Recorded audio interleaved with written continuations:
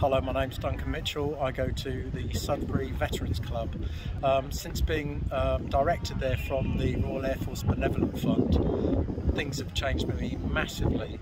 I used to be quite isolated, didn't join in with things at home, although I worked part-time and I volunteered for a charity. I just missed the military life, and also the support given to me by NDT, particularly my direct chap, Wayne Ward. I did have a crash last year, and without his help I probably wouldn't have got back standing on my own 2 feet as I am today. So my thanks to them and everybody else. Thank you. Hi, my name is Martin. I'm a 17-year military veteran, and I suffered a stroke a while back, and if it wasn't for the Veterans Group, I would be in a very dark place at this moment. So I can't thank them enough for saving me. Hi, I'm Paul. I served with the Royal Artillery for 10 years.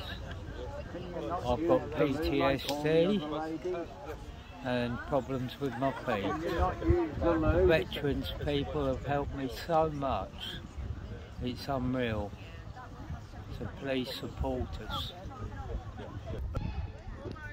So the Veterans Service here in Norfolk has helped me immensely, not just me, my family. I've started in a very hard and dark place. I had no hope at all, and even when I started the course and started into the programmes, I was actively telling the staff there that were taking the programmes that what am I doing here?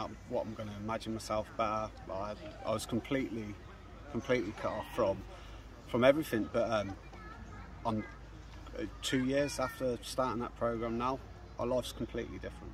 I've completely turned myself around. I can enjoy a day out like today with my family, with loads of other veterans and that. So I'm just over the moon, super pleased to be involved with the veterans, and any support that anyone can give to these organisations would be greatly appreciated. It would really help. So up the veterans.